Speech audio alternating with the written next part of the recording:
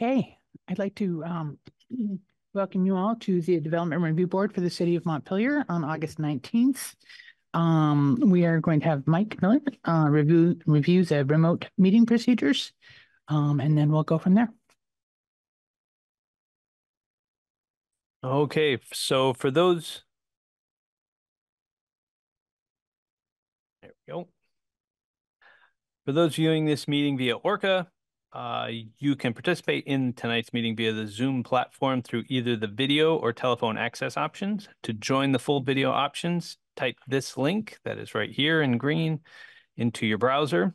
And alternatively, you can call this phone number and when prompted, put in the meeting ID, which is the highlighted.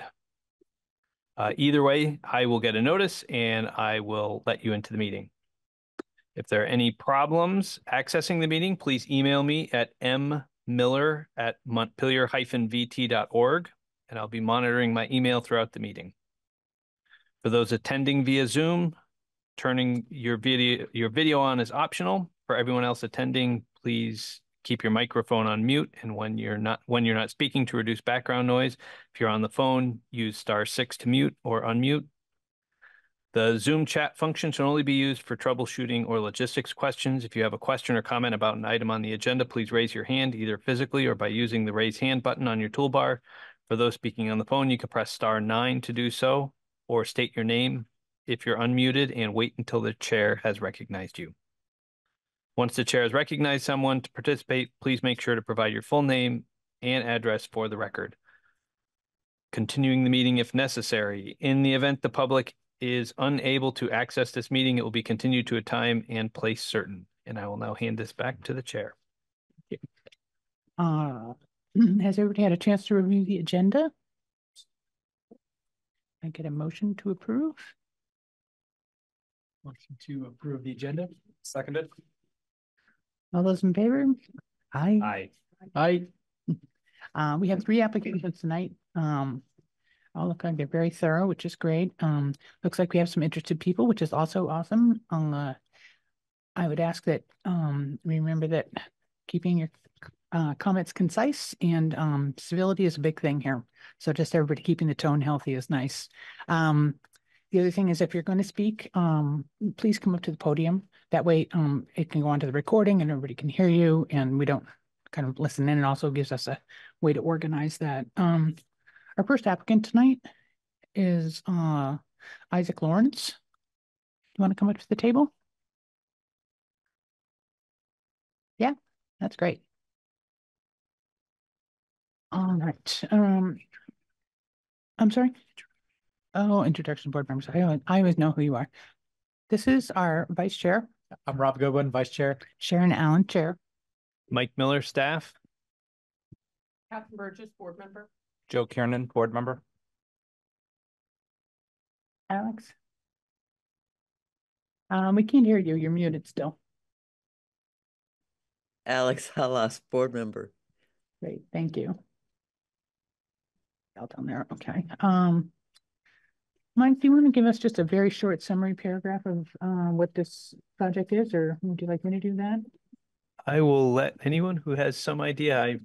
I'm covering for Meredith today for anyone who doesn't know. So I don't have any background on any of these projects. So okay. So my understanding of this application is that it is the final review of a 2-parcel subdivision located at 5585 Elm Street.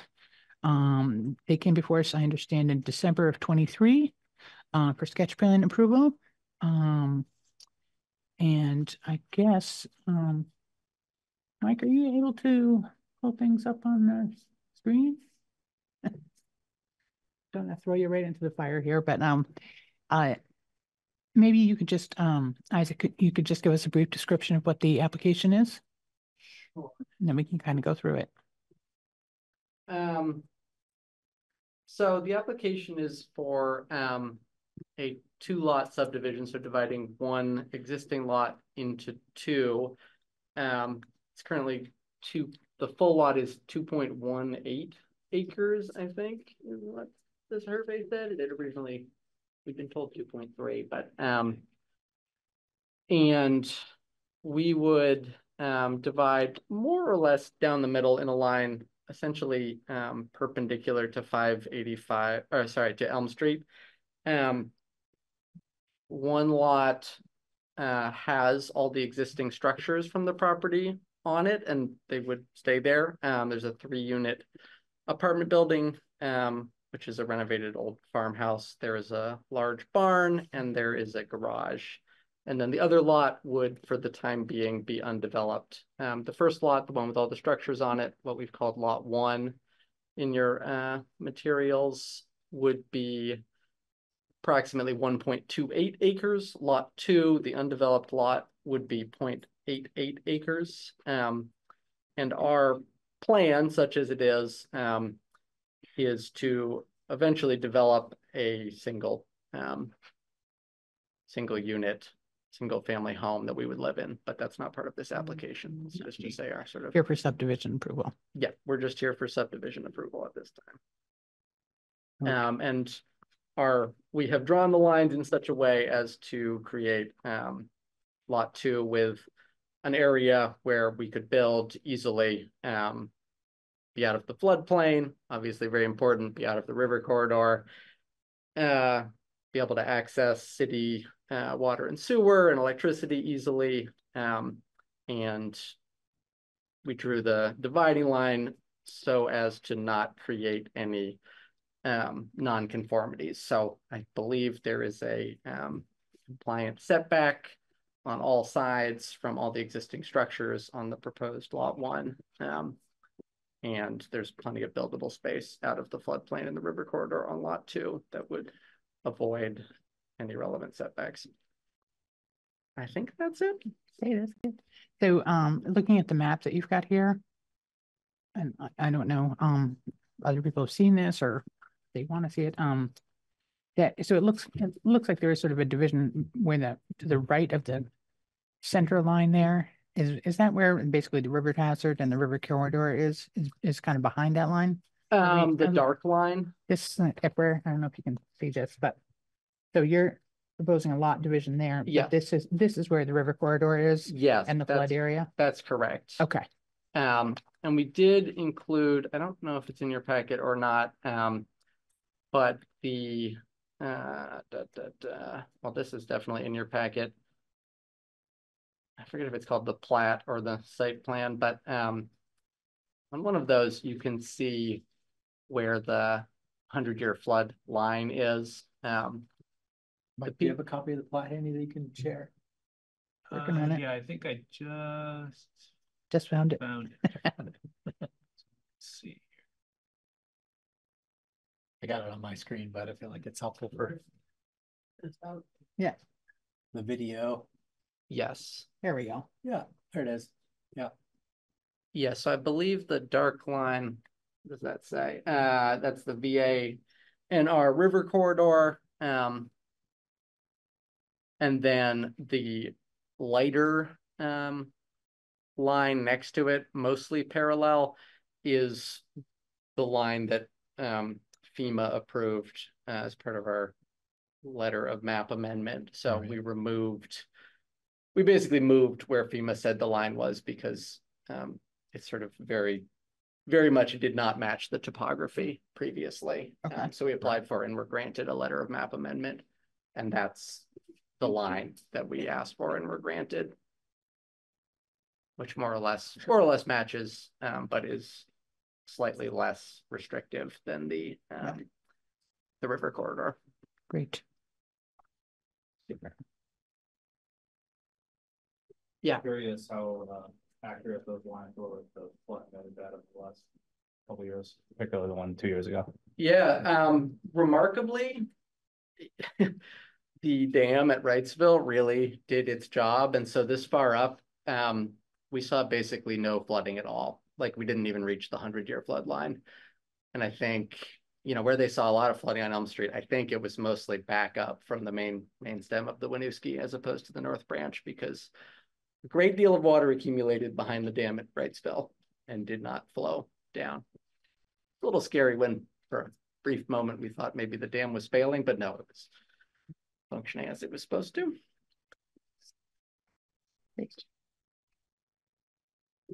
Other questions before we start kind of going through this? I mean, we are basically here to do a final plan review and approval of the determination on the request for subdivision. One of the big issues here is that when you do the subdivision, that you are left with a developable lot, and that seems to be accurate. That there is enough room to develop the other parcel. That is that. So I feel like that's taken care of.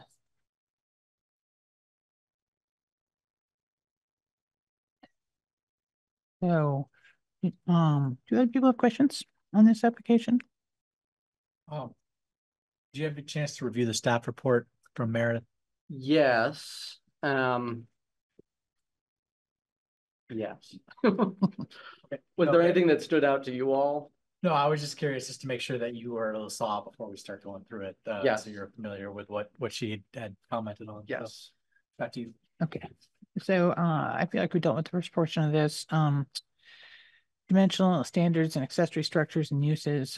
Basically what we're doing here is I have to make sure that they are not in the water setback, that they're not in the floodplain, that they're not in too close to the existing structures, too close to the front line, too close to the sideline, and basically just a subdivision of that. So I think that it meets all of those categories. I do see that the neighbors have a concern or would like to keep it to one parcel. I don't think we're right at that portion of the applicant yet. We'll get there.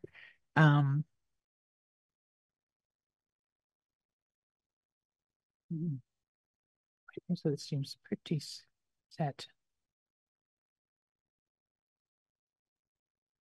We looked at the parking considerations. That's fine. Both parcels have access to Elm Street. And then at the future point, when you go to develop that, you'll have to answer all the questions about driveway cuts and number of units and landscaping and that kind of thing. There is, I know that we've looked at a couple of these other subdivisions where it goes from one lot to two lots, and we have the ability to step in with landscaping here. And I know at least on the one on Gallison Hill, we opted to just leave it to the neighbors to work that out instead of mandating some kind of landscaping at this point, that they would, sell the lot or build the lot or whatever and work it out as it had to go at that time, that was an appropriate place for us to necessarily step in. So the proposal does comply with 3503, suitability of the land.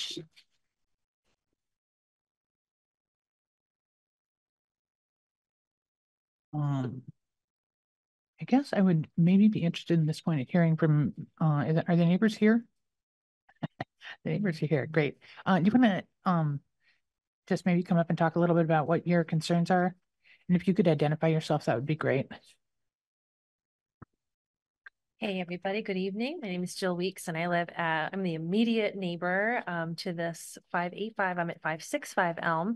And I just wanted to give my enthusiastic support for this very well done application. I know when we had to file for a variance, the immediate neighbor that was most directly affected actually held the most weight in us getting the approval. So I just wanted to let you know that we do support this. I know they're working very hard and that and it is a lot of paperwork.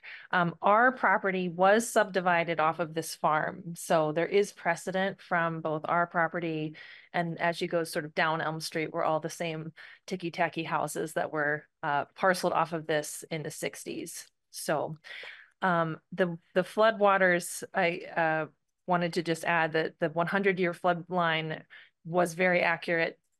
We bought our house during the flood in July. Wow. And so it was up to the line on that property. So I would say that is very accurate, that it does stay down below what we call the berm, and the plants absorb that really well. Our only concern, which is just in line with everything Isaac and Kelly have told us, which is to build their home there, and we would love to just have one home there and not another apartment building.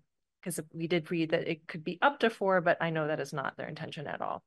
So just a vote of support and want to That's really all. Thank you. Thank you. You know, the density numbers in that area allow for substantially more than one. And I don't feel like that is something that we should be deciding at all tonight. That we're doing the subdivision part of it. You know, when your neighbor comes and says, I actually really want to build a 4-unit triplex or whatever, or a duplex or something, that's the point when you're going to have to come and say, I did ask Nick in the planning. yeah, He said that if I had any concerns, the time to bring it up. right. Okay. I mean, I think it's, it sounds like it's all going to work out fine, but great. I just like I said, I just don't think it's appropriate for us to condition the subdivision permit with number of units that are different than the standards right now. See, Alex has her hand raised too. Oh, I'm sorry. Oh, no, it's hard to see up there, but it's much clearer. Alex, on did you have my a question? I do. Are you talking to me? Yes. Yep. Oh, because I got it. You're looking at the screen. I wanted to come back to the thing about the single family unit because it's not, I just want to be clear that it's not in our mandate here to say what kind of development can happen on that parcel, right? Right. It's up to zoning. So it could be single family, it could be a duplex, it could be a single family with an accessory dwelling unit. And I just don't want any, I mean, good faith all around, but I just want us to be very clear about what we're allowed to say about along with our approval. That sounds right, Alex. Okay. I can just add to that you can restrict the amount of development during a subdivision process if there is a reason justified within the application itself. So if there was, for some reason, the property couldn't support more, or it would be dangerous because of traffic that would be coming onto a bad intersection, or if there's some other reason to go through and say, we'll allow the subdivision, but it can't have more than a certain amount because of one of the things in the subdivision regulations that says as a condition in order to protect and meet that requirement. But generally, the development of the parcel is left to that second step when they come in to develop the parcel. Catherine? And also just a point on the second step too, beyond that being a second step, then there'd also be the river hazard area compliance. So, right now we're talking about number of units, just thinking about the number of units for the, as is typical for this category of, type of site, but that's would be another area of consideration at a later point in time. I would just add that this is what the DRB has to do, but there are mechanisms outside the DRB as you two as neighbors as to how you want to specify exactly what can and cannot happen with that property if you're in agreement. But that is, as I said, outside of the DRB. If you're really set on this as a thing, then you could explore other options. Okay. Covered landscaping.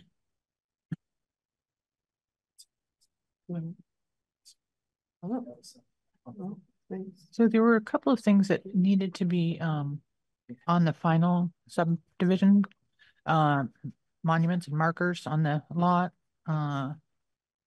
utility, does there need to be shown on is that something that needs to be on the subdivision plat itself?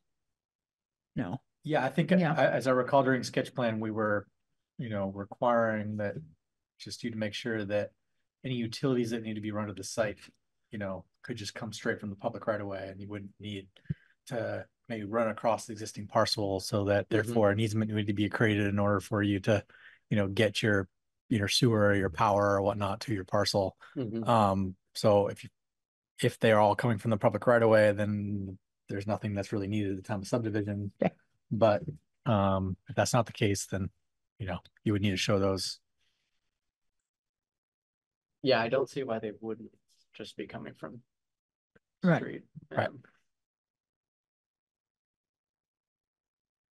Okay. There's the landscaping thing, which I think, is everybody pretty much in agreement with that we can leave the landscaping to the next step and between the neighbors? Yeah, I think leaving landscaping to the point of, getting a permit for building or whatever, I get Yeah. built on the parcel makes sense. Yes. Okay. Um,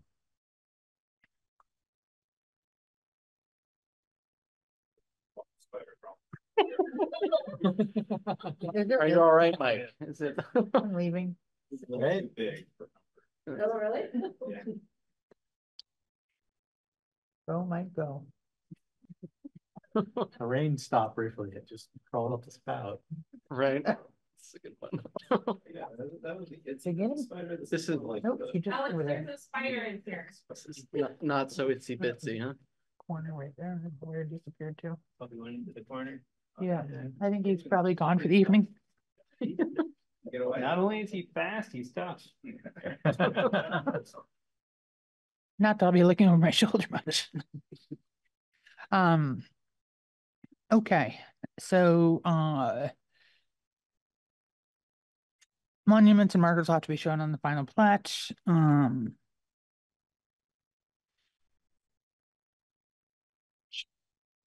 It's do other board members have other questions about this application? We can go through each thing. That Elm Street neighborhood is described as a linear residential neighborhood extending along Elm Street.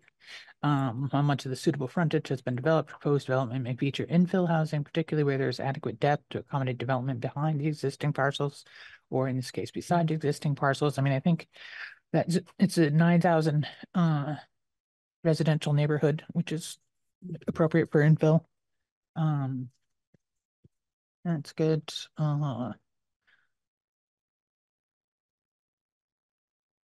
So there was some information from, did you already do something with the river hazard? I think I have Area? to do did I have to do a river hazard area application, maybe? Yeah, I kind of feel like I probably. I don't think there was much to show except that river hazard area was present on the lot. Yeah. Which it is. Yep.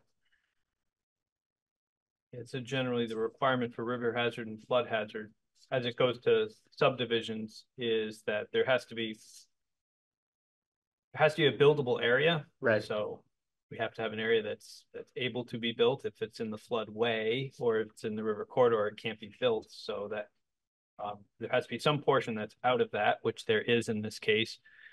And then secondarily, there has to be a way of accessing it. So if it happens to be that the floodway and the river corridor is in the front of the property and the developable piece is behind it, you'd have to show some access to it. In this case, it's on the right, it's on the correct side. So adjacent to the road, so it's easy to access.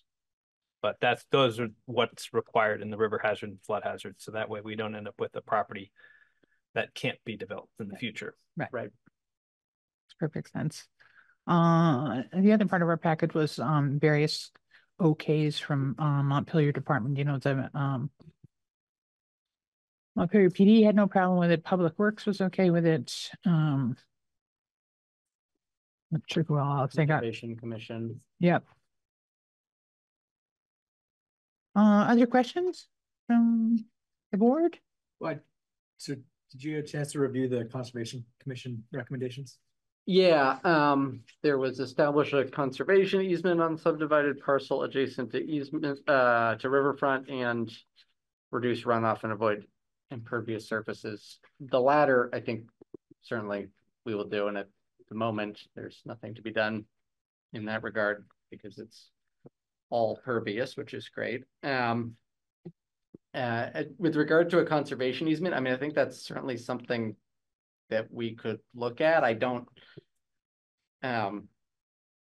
just timing wise, I would certainly prefer that this approval not be contingent on that. And I don't, from my reading, don't feel that the regulations would support such a contingency, but it wouldn't affect, I mean, it's basically undevelopable anyway. Right. And for that reason, I'm not totally sure if it would be Necessary. sort of necessary, but those are my thoughts. I mean, I do certainly, we support not building in the river corridor or in the floodplain for any reasons.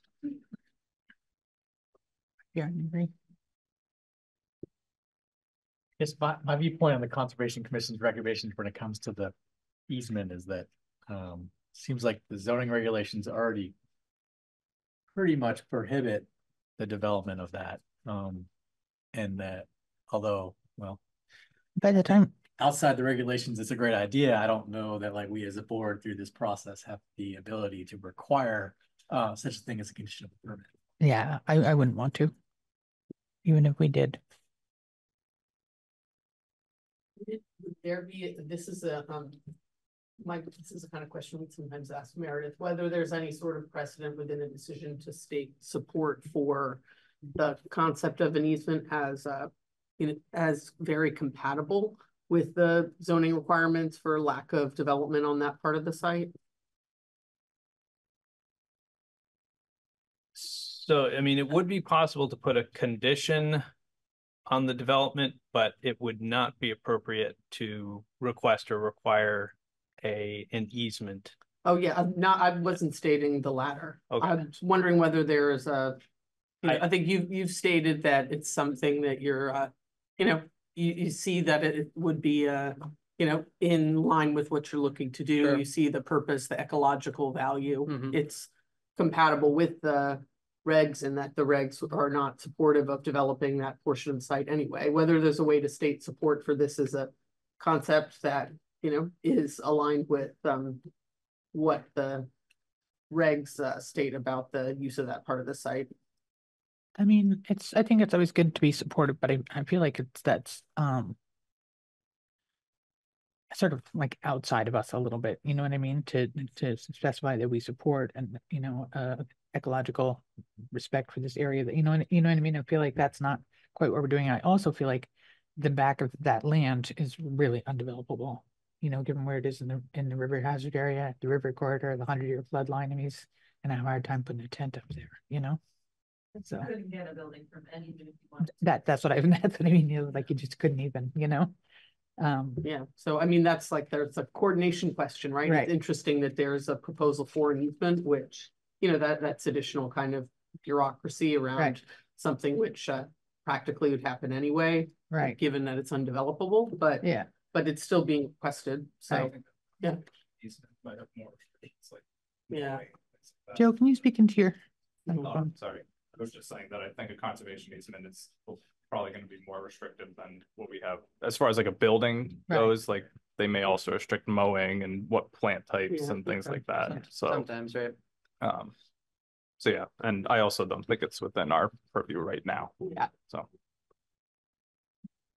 I guess the other question that comes to mind here is that like, it's like we think of permitting the subdivision for a single family home, like it seems like inevitably what's going to happen is we're going to have a single family home that is outside the river core, outside of this area.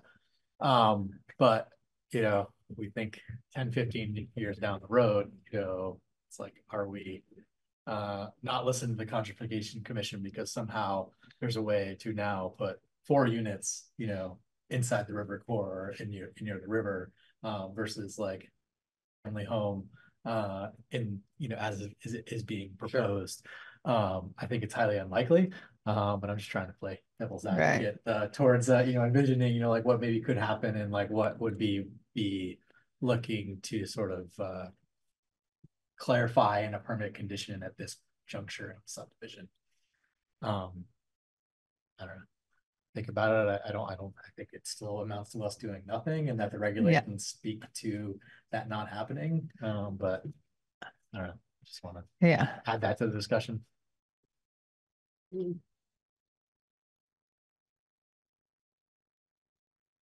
Anybody else with any other thing? No.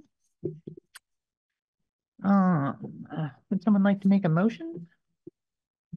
Motion to approve a 2-parcel subdivision of 585 Elm Street as presented in application Z-2024-0061 and supporting and supplemental materials subject to the following conditions of approval.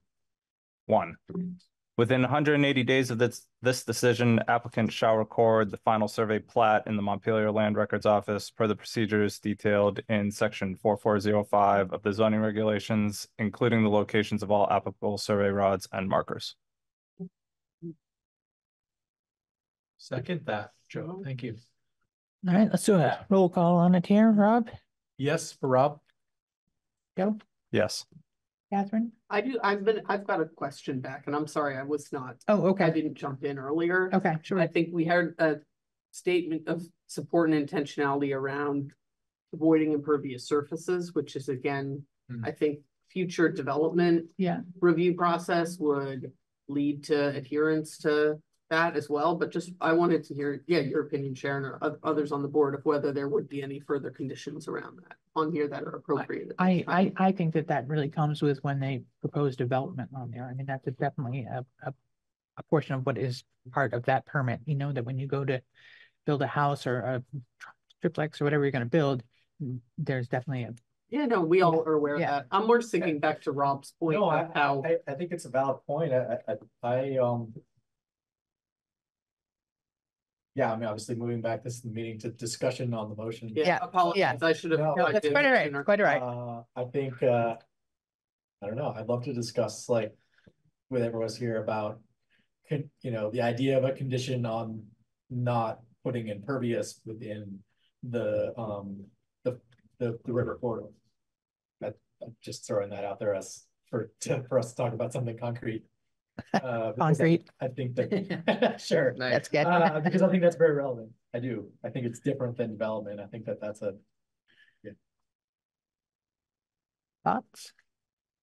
I don't, I can't remember, is parking permitted in the river corridor? Or is it allowable?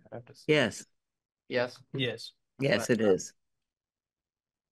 yeah, Actually, it's one of the few things that's allowable if you buy back FEMA housing, right? You can't develop it anymore, but you can use it for parking. I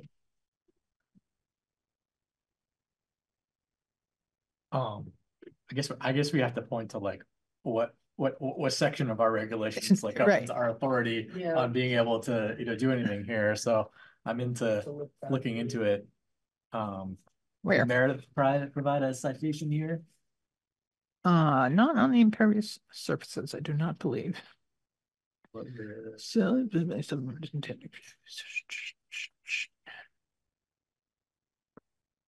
Conservation Commission.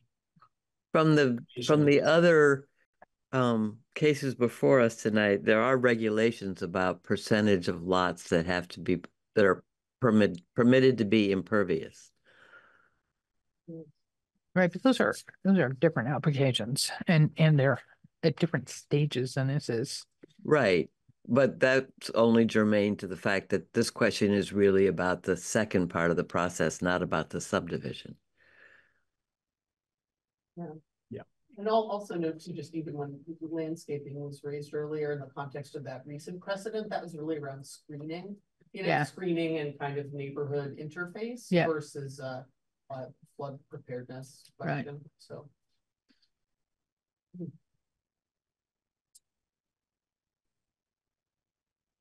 And the impervious cover requirements can change over time, which is usually why you don't condition it on something that's in the zoning itself, because then you'll end up with conflict. All the other properties, you're supposed to treat like properties similarly. So if everybody on the street all has a 60% requirement, except this property that has a 50% requirement or an 80% requirement because it was set as a condition of the approval, it should just be treated like all the other properties on the street for the amount of impervious cover. And that's why usually we would handle that step, the amount of impervious in the next step when we get to develop.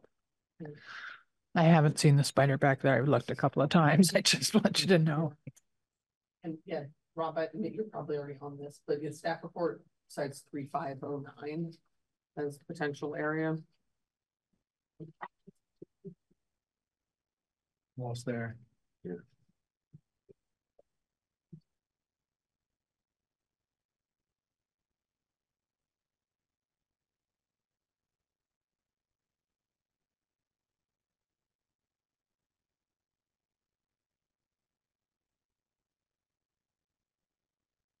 So there's the city's water setback and riparian buffer regulations in 3005, and the stormwater provisions of 3009 also are in effect. So that's another layer of protection.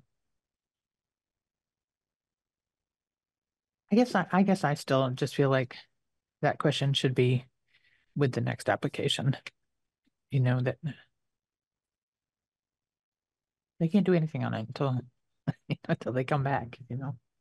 I mean, I guess they could put up a parking lot, but Yeah, so it's like 3509A1 is what like basically says it's required that Conservation Commission comment Yeah. on an subdivision that's got lands within the river corridor.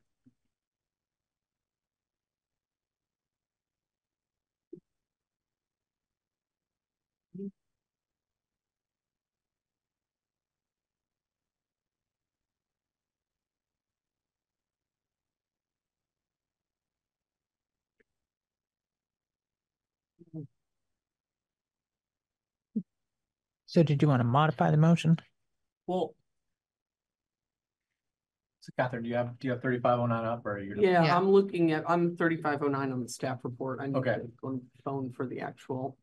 Well, I guess what's here is that like, so 3509A2, I can read it. Right. You know, it's like, so A1 basically says it goes to the Conservation Commission for the review. Yeah. Then A2 basically says, well, I'll just read it. Where the proposed development shall disturb or otherwise impact a natural resource area on the Montpelier Natural Resource Inventory map, applicant shall submit a professionally prepared natural resource assessment. The assessment shall identify potential impacts of the proposed development on the natural resource areas within the adjacent, within or adjacent to the proposed site, the mitigating methods for each. Well, I mean, I guess I would say that the river corridor basically is a natural resource. And so I would take this as that, like, you know, if there were to be proposed development, which there is not now, based on the subdivision within the river corridor, they would need to follow that provision.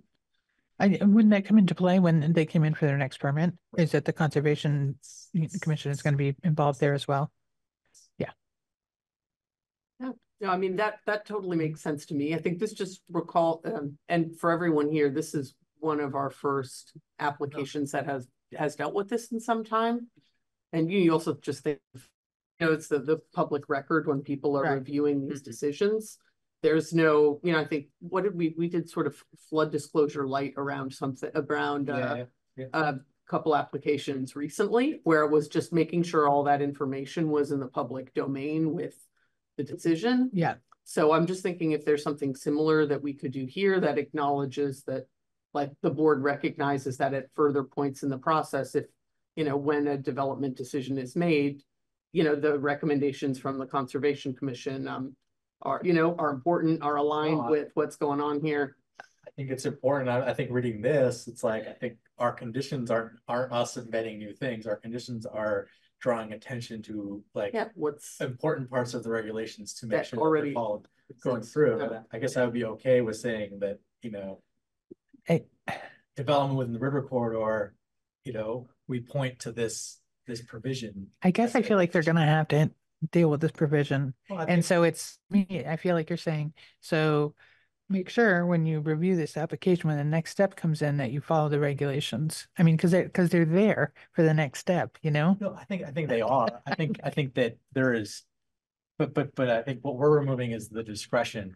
You know, it's like, I read this clearly as like, the river corridor is a natural resource, right? And that any development, you know, near that requires assessment.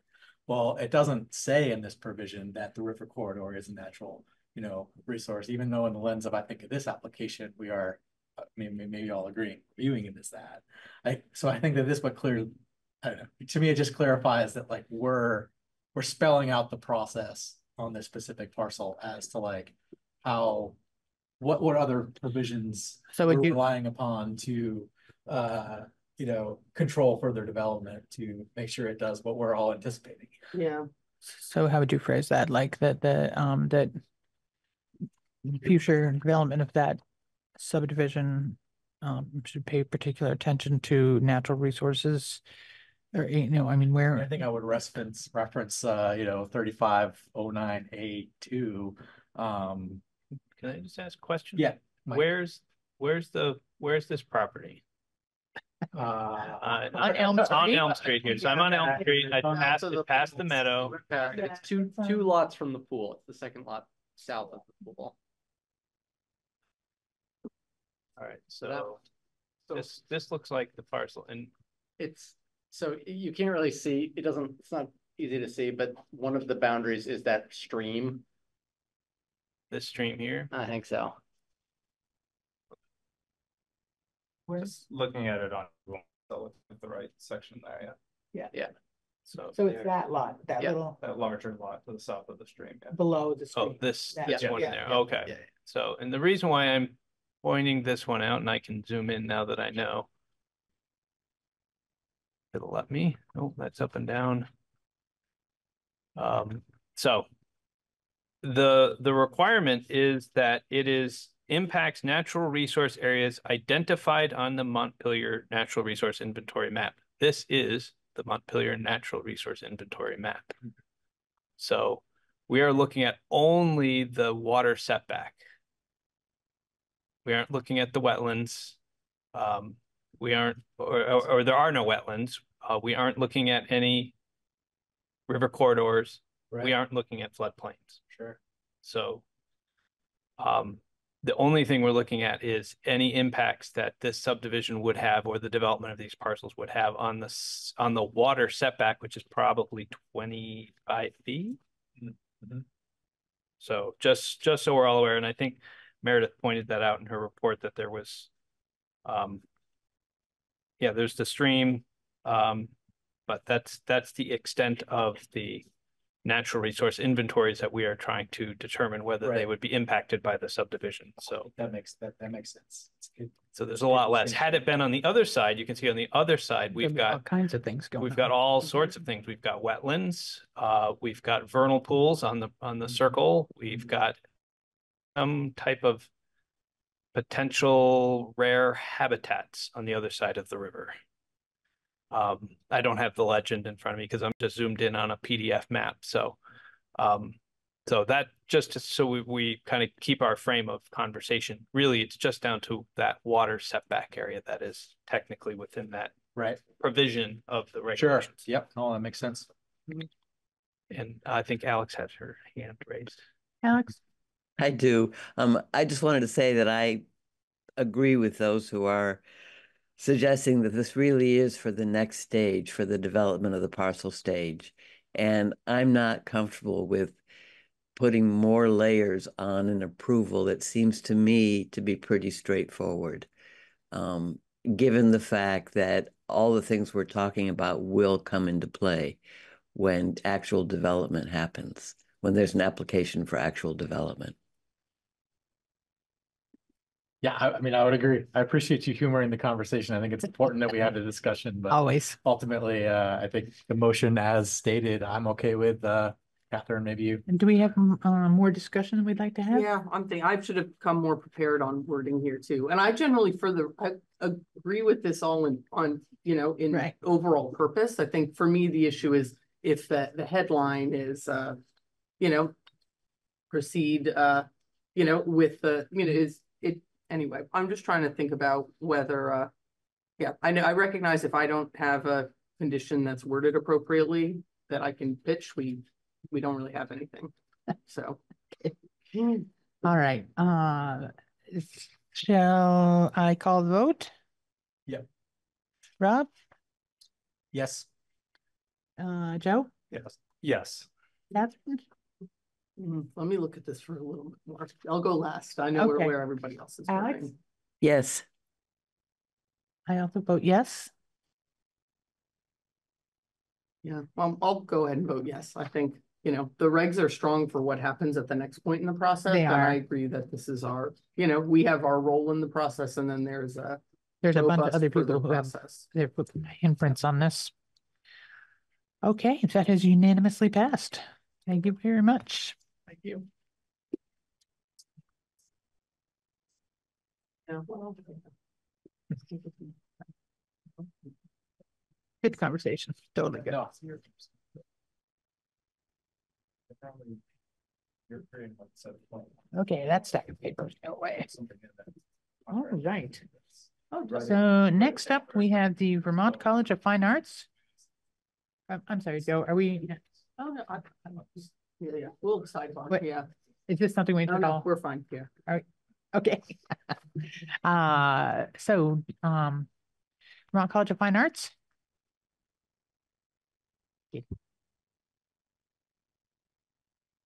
So, if you would like to give us a brief description of what your application is looking for, this is sketch plan review of a 2-parcel subdivision at 36 College Street involving the College Hall and the College Green, I believe. So basically, BCFA plans to sell College Hall to Greenway. So this would be the 6th building that they plan to purchase. It very much fits into their sort of long-term plans with the startup of their new institute and likely college programming in the next year or two. I would say that the opportunity came along a little sooner than they were anticipating, even though it really does fit into their overall vision. And so our 2 organizations had conversations about how we could make this work. And so the creative solution that we came up with was the idea to subdivide the parcel into 2 pieces. So that the green, essentially the soccer field area of the green. And the walkways. Some of the walkways, the main walkway that cuts it in half, it's sort of the portion from there all the way to East State Street. So really the soccer field area would be one parcel. That part of the green is the area that the condo association already has a recreation easement on.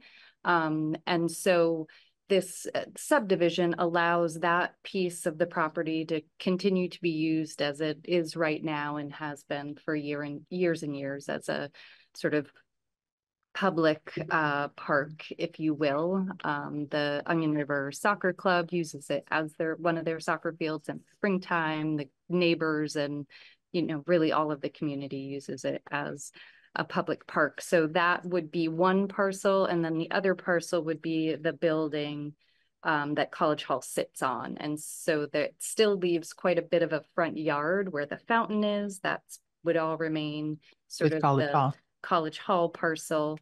And what it does is it gives us a vehicle to create a financing structure that works, because BCFA would do seller financing on the green, and then the other section, the Greenway could go get traditional financing for, and then have the current tenants continue with the uses that are in the building.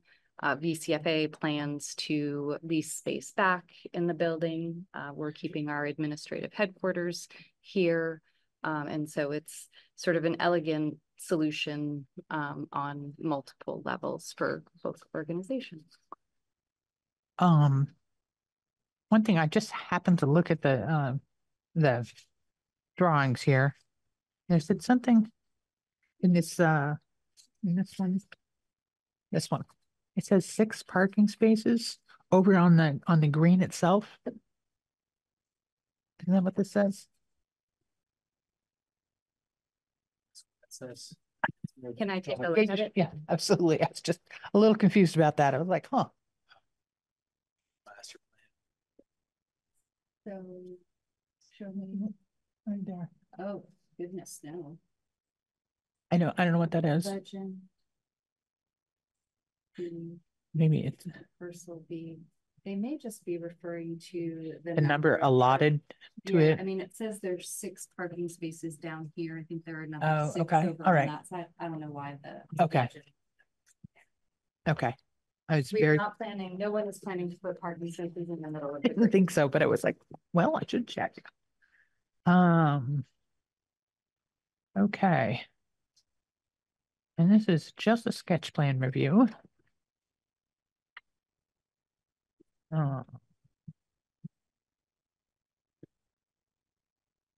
Just the question is, so like the green being a public park, so that will still be owned by the college with an easement, or is the intent to convey it to the city, or? We would be selling it to Greenway. Yeah. So, but with seller financing, and it would continue to be operated, used in the way that it is right now. Longer term, perhaps, maybe. I mean, I can't speak for Greenway in terms of longer term things. It was something that we thought about, and maybe if we had had more time, we would have gone the road of, you know, seeing if one of the conservation organizations was interested in it, but that takes time. Sure. Yeah. We did not have it. So let me just clarify there that Greenway is going to purchase the College Hall piece, right? The whole thing. Oh, the it's whole all thing. Yep. The green and the building. Okay. It is something we envision happening all together with Greenway. Okay. That makes more sense to me.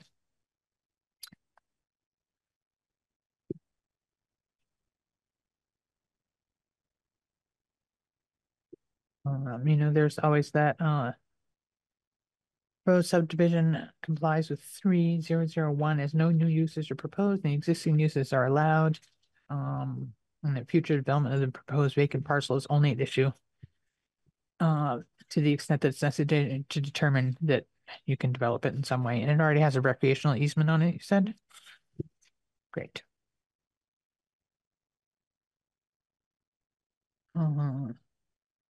I don't think that we would need, this is my feeling, only, and I'd like to hear other board members, that we're not going to need for this final thing, any additional traffic information. I mean, it seems like it's all staying existing use. It's all exactly the same. They're just changing the names basically. So I wouldn't want to ask them to come up with traffic information for the final.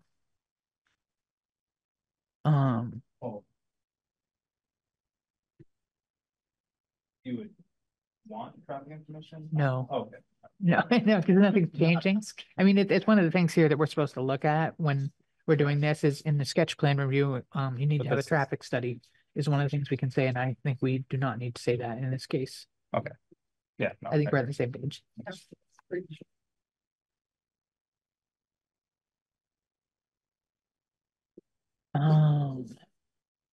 Anyone else with thoughts, comments?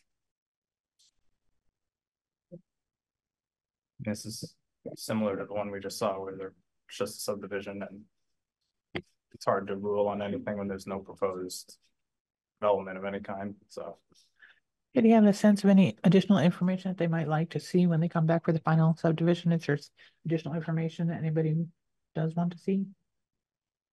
I have a question. Okay.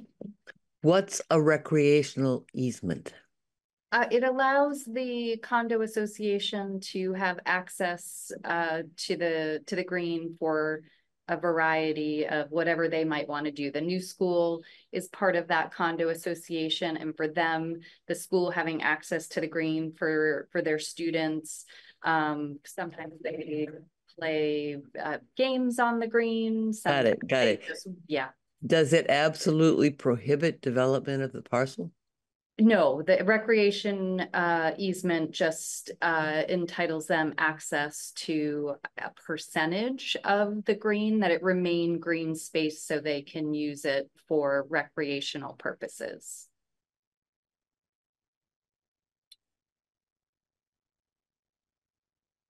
Does that help, Alex? Oh, man.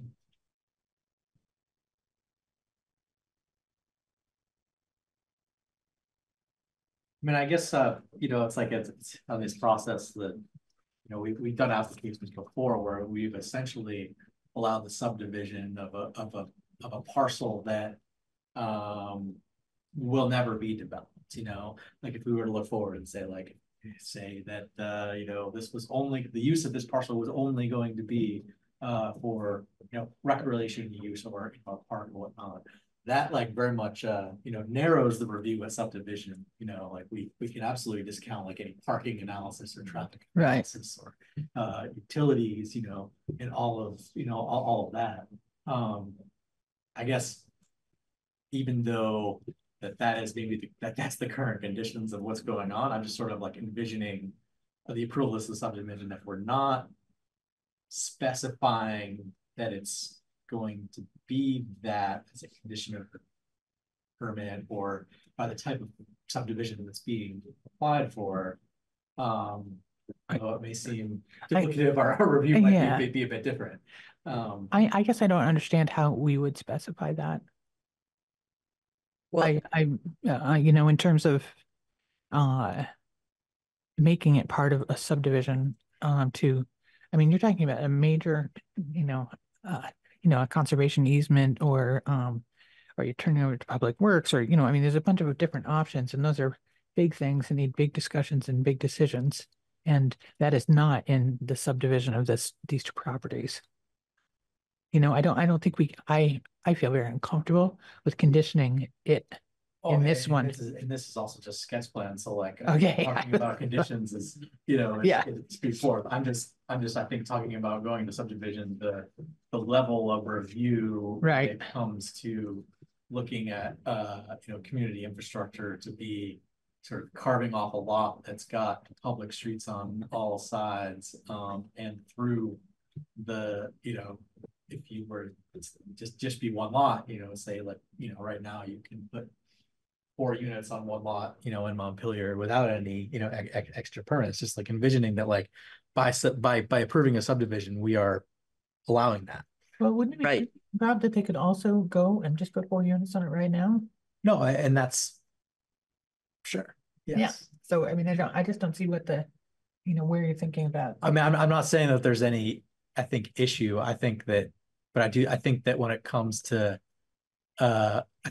looking at traffic, transportation, the impact on community facilities, like approving that this isn't a small subdivision. It's a lot of land in a very sort of populous neighborhood, and that our review would be different after sketch plan if the use were specified versus if the use were not, we're not specified at the time of subdivision through the application. But doesn't that, again, greenways, it literally is like the whole thing goes from VCFA to Greenway. Sure. Greenway is part of the condo association that has that recreation easement. Sure. Like they have no plans to do anything different than what it currently is. Let's fast forward 5 years from now, maybe they have a different idea. They would have to come back and with all of that information,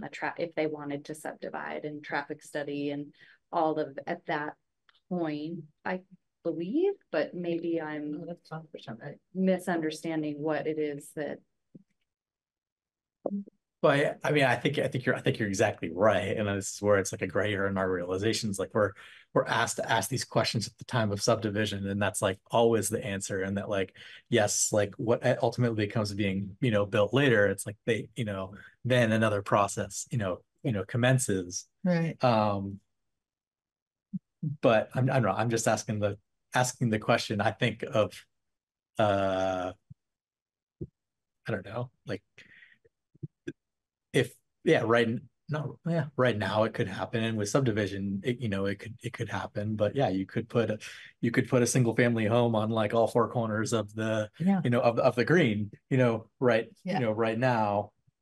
I don't know. I'm just kind of sparking the conversation about the level of review that we're gonna like take during final application, because it's just to get just sketch plan and I don't know.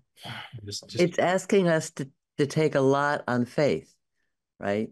Sure. And it may be that at this point there's good faith, but that land has changed hands with surprises and not surprises so many times in the last 40 years or 50 years, right? Mm-hmm. Whoever would have thought that the buildings would have been sold off the way they've been sold off, that, you know, et cetera, et cetera. So to think that there might be one side of that land, that Greenway might decide that their interests would be better served by lining up, you know, 4 nice neo-Victorian mansions on West Street, right? And keeping the rest for, I mean, there are vested interests that would protest that. But it's still strange to, I mean, it's a subdivision that's for the convenience of a financial transaction. And that's its only reason, right? But it leaves open the potential for developing the parcel. But that, wouldn't that potential be there regardless of the subdivision? Yes.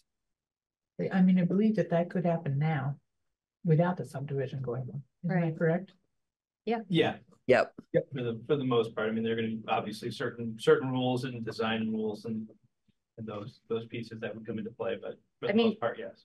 In some ways, does it almost constrict it some by turning it into 2 parcels? If you left it just as one, I'm trying to think about the math involved with the coverage and. Well, it's by percentages. So by making it basically all green, you could in theory have a higher percentage, but I'd actually have to run the numbers to see if like the building could be bigger because there's some green space in the other parcel as well. So. And having to still keep whatever the recreation easement requires of it open as well. But I think it's important to evaluate the scope of what each of these meetings is for. The sketch plan meeting, in my opinion, is for the applicant to ask any questions and for us to give them information. Yeah. And then the final, you know, subdivision meeting is to just see if it's physically possible to subdivide. Like the last one, do you have access to the road, utilities, all that? Is there enough room to build a building? That's all we're worried about in that second meeting. It's the only thing, really. Yeah. So then it would be after that when there's a major site plan, you know, a plan in place that you would go over all these questions. And, you know, city government is a relatively big machine, and this is just one little screw we're dealing with right now. So yes, we do have to take something on faith that further down the road, the people in charge then, whether it's us or someone else, will do what they're supposed to do. And, you know, I mean, it doesn't hurt to walk away from this meeting knowing that a conservation easement would make everyone's heart sing, you know, I mean, so that's also a factor too, you know, but I can't see, you know, putting any more emphasis on it than, geez, that'd be nice, you know, I mean, it's really up to what the property owner wants to do.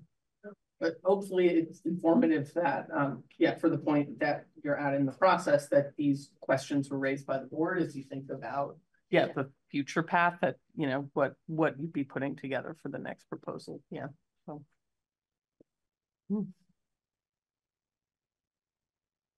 More questions? Is there something specific that the board would be looking for in the final? That felt like a fairly open-ended, and I just didn't know if there was something specific. Oh, I think Rob touched on it. It's interesting to have these two, the 2 site divisions adjacent to each other today, where really all we were thinking about in that first one was the potential for 1 versus 4 units. Right. Versus here, it's a larger site, a site that has a lot of significance to the community as a, you know, gathering space and everything else. Right. So so I think it's like Alex's point that a lot of here is on, a lot of the statement right now is on good faith. So what else? What else would you be able to? I mean, it's the same. It's basically the same regulations that we're looking at in each case. You know, so the amount of input we have into what they do with this subdivision, it's a property owner is next time round, not this time. I didn't think there was anything specific that we needed that I saw in here or that I felt like we needed. Yeah, I mean, I think it's just, you know, the simple substantive stuff is the, you know, the final survey and the full, you know, essentially almost stamp plat with monuments in the ground at the time of subdivision is the next step. But I don't see anything structural about the application. No, I think it's fine as it is. Yeah. Great. Do you have any other questions? I don't think so. Okay. They're members of the public. I don't know if folks were here to speak on it. Thanks. Come right up. Just give your name and address if you would. Hi, my name is Kristen Cantu, and I'm with Greenway. We're at 39 College Street here in Montpelier. First, I just want to say we're really thankful that BCFA has come up with this creative and, as Katie said, elegant solution to helping us purchase College Hall and the green. We have no development plans for the green space. You know, also as a neighbor to the green, I live at 4 Foster Street. This part of the community is really important to us, and we are really invested in it. And we want to be in conversation with the community throughout this purchase, throughout, you know, our growth, you know, as an organization here in Montpelier. We're really invested, and you want to keep the green space as it is. It is a really valuable and lively and fun place to be in the community. We love seeing people out there every day using it like a public park. And we would be really sad to see it go in a different direction and have zero plans for that at all. So I know going on faith here, but I would just say, please reach out to us. Please reach out to me. If there's anyone in the community that has any concerns. We see the green as a valuable resource for the current community, for our eventual students that will come and will, you know, enjoy using that space as well. Great. Thank you very much. Great, thank you. I think you're all set, Katie. Yeah, no voting tonight. Right, sketch plan. We like it. Okay.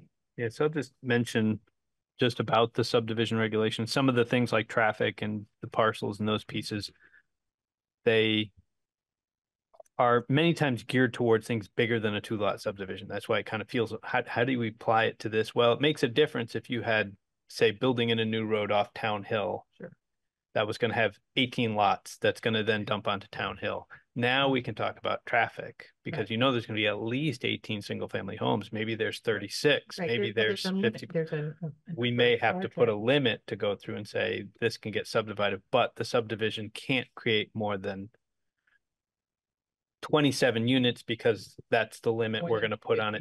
You know, and however you guys want to, you, the developer, want to sort that out in single-family homes and duplexes, you can do that. But you can't have this many more units because, so that's what, when sometimes you look at these as design configuration traffic, you're like, this doesn't make any sense.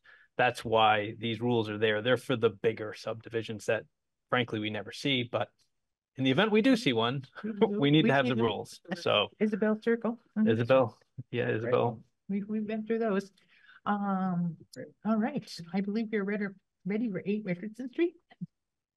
Neil Dunlop. Thanks for your patience as we worked our way through all our applications tonight. Can you, this is a request for exemption to minimum spacing for a widened curb cut. Is that correct? Correct. Okay. You want to just kind of, oh yeah, I got to swear you in. That's right. Can you raise your right hand? You solemnly swear to tell the whole truth, the whole truth, and nothing but the truth under the pains and penalties of perjury?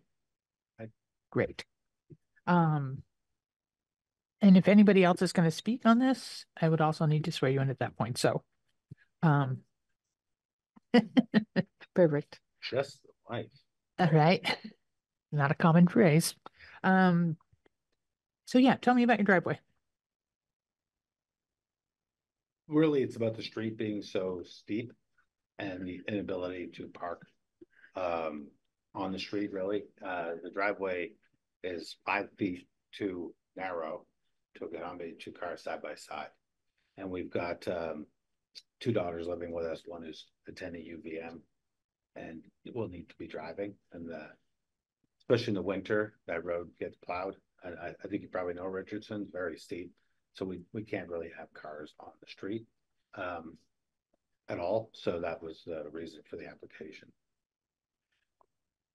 I am not actually familiar where Richardson Street is. I know where it is. It's in my neighborhood. Actually, I know the house. It is a very steep street. Yeah. And just in case you have more visitors than your new parking, assuming we approve of it, enables, there's a large parking lot down on Terrace Street just below you Yes, we thought that of you that. might be able to negotiate. We'll have to And there's a shuttle lot of people. NGOs that have parking lots that they don't use at night. Uh-huh. There's so much excess parking in that little neck of the woods. Yeah. You'd have to be in pretty good shape to Chapman get up from there. Yes. Chapman. No, I think so. Yeah, Okay. Chapman and Terrace, that's where the parking lot is. I'm familiar with the one you're talking about. All right, so let's look at this application. This so my understanding is that the regulations currently run it's 65 feet. Have I got that right?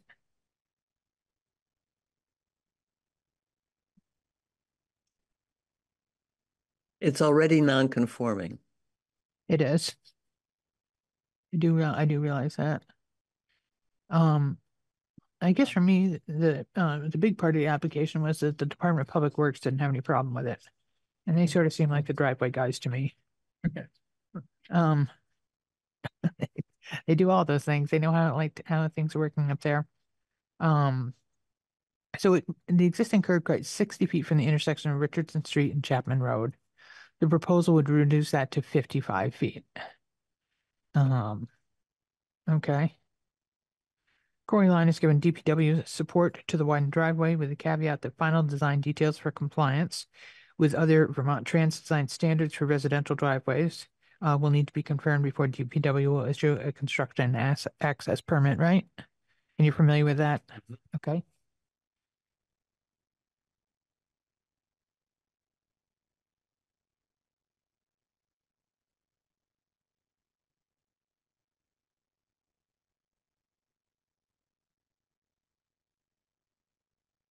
Current nonconformities, it's too close to the intersection. Mm-hmm. Yeah, what's the name of that street? I can't remember. Chapman. Yes. Yeah, that's where it slopes most aggressively. I think it's 60 feet now. Okay. There really isn't a curb cut either. It is at the top, but it just, there's no real curb cut. So what's your plan for widening? Like, can you walk us through that process? Well, I think there's a photo there that shows some aggregate, some stone that's being there to support the culvert. It's not a culvert, the ditch. Yep. It's really just putting hard material on top of that and widening it, that part by about 2 or 3 feet. So the grading's already done. It's just a matter of surfacing that's there. Yeah. Got it. There's no curb that needs to be cut, really. There's no curb up there, is there? Nope. Okay. The distance is still holds, but So you currently could be, it looks like a Bronco you have. Yeah. Looks like you could park there right now. I could, but yeah. So this is kind of just formalizing something that basically already exists. Yeah, in a lot of I ways. think we would widen it a little bit to make it easier to put 2 cars side by side. Mm-hmm. Okay. And cover it with macadam or something, right? Yes, exactly. So we're back to pervious surfaces. Mm-hmm.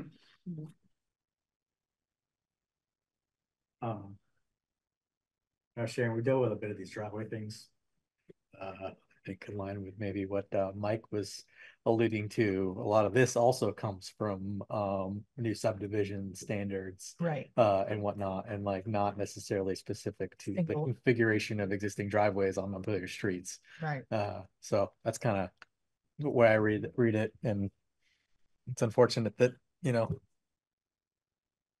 not able to get super creative and write that into the administrative rules, but you can't do that for everything. That takes a lot of work. So here we are. Right. Looking at something that it's pretty straightforward. And that's why it's, because it applies to larger applications, is why it is here at the Development Review Board, Sure. Because if it was Isabel Circle coming in asking about curb cuts and stuff, that's a lot different than you coming in to widen your driveway by 5 feet. I think the most important thing is drainage and steep slopes that Public Works has weighed in, and that they will continue to be involved as the specifications of how you're doing it. And so I don't know that like the expertise of the board is all that relevant beyond this point.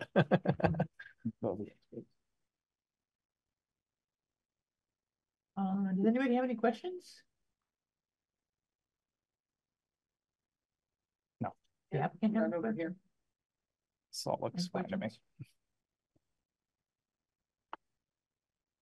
I'll motion to grant the request for widening the existing curb cut by 5 feet as presented in the application Z 2024-0077 and supporting and supplemental materials. And no further, well, yes, one condition. Construction of the driveway changes shall not commence until the applicant has obtained the relevant construction access permit from the Department of Public Works. I'll second the motion. We'll give it to Alex. Okay, roll call. Rob? Yes. Joe? Yes. Catherine? Yes. Alex? Yes. I also vote yes. Thank you very much for your time. Great. Thank you. Good luck.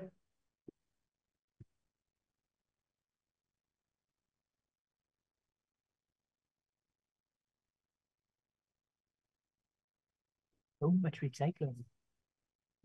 All right, so we have to approve the minutes from the July. That's a good thing that quorum tonight because we have an election. Oh, that's right, we have elections. Okay. Well, I would like to nominate Rob for vice chair. I accept such nomination. Gladly. All those in favor? Aye. Aye. Aye. Anybody want to be chair? I would nominate Sharon for chair. Challenge you for chair? I accept. All those in favor? Aye. Aye. Okay. That's that. Here for another year. Our next meeting is a Tuesday. To remember that? It's September 3rd. We do need to also do the last minutes, which were from the 1st of July. I was not here, but yeah, it's a really long time ago. We didn't meet on the 19th of July, did we? No, that was the last meeting, And the July first 1st. August was scheduled not. Yeah. So that's the last meeting. Wow. Yes, was the Agway one application, the Agway application on the 1st. Oh, right. Oh, I'm not looking for that at all. Have people had a chance to review the minutes? I'll make a motion to approve the minutes as drafted. I'll second. All in favor? Aye. Aye. The motion carries. That is that. Is there other business we should talk about? I just want to go on record as having considered asking him to do pervious materials on that Richardson driveway and deciding we didn't need to add to our time. Okay, Alex, that's good to know. All right. Well, thanks for helping out tonight, Mike. Yeah. And I think I'm going to adjourn this meeting. That's a motion. I give Make a motion to adjourn. I'll make a motion to it. All right, you make a motion. Second. Oh, all in favor? Aye. Aye.